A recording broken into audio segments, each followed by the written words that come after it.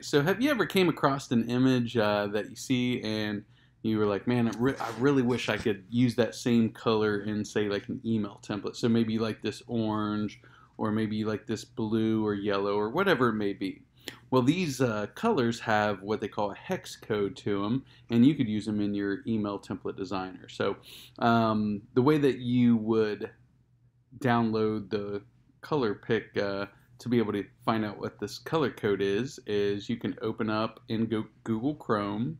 You could open up a new tab, and I'm just going to type in ColorPick Eyedropper, and then right here you see Google Chrome extension. If it doesn't pop up, you can just type out Google Chrome extension. All right, so next you want to make sure that you select the chrome.google.com. You want to make sure you go to Google's website. You don't want to go to a different website, so just be careful on that.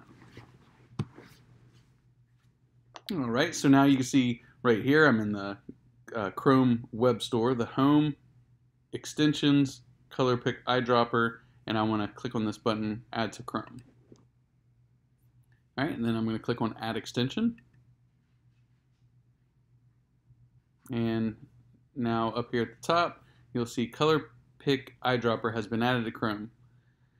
Use this extension by clicking on this icon. Manage your extensions by clicking extensions in the window menu area. So I'm going to go ahead and X off there. Now, if I X off there, this might slide out of view, which it does.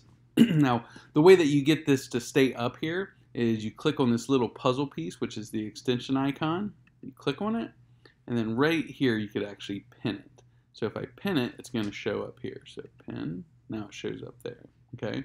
So if I didn't want, you know, Fantasy Pros right here, I could just click this pin, and then this will disappear.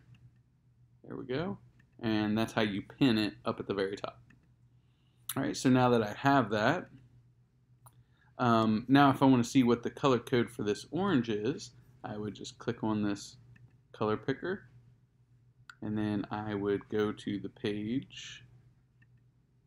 Oops. There we go. And see this little bullseye.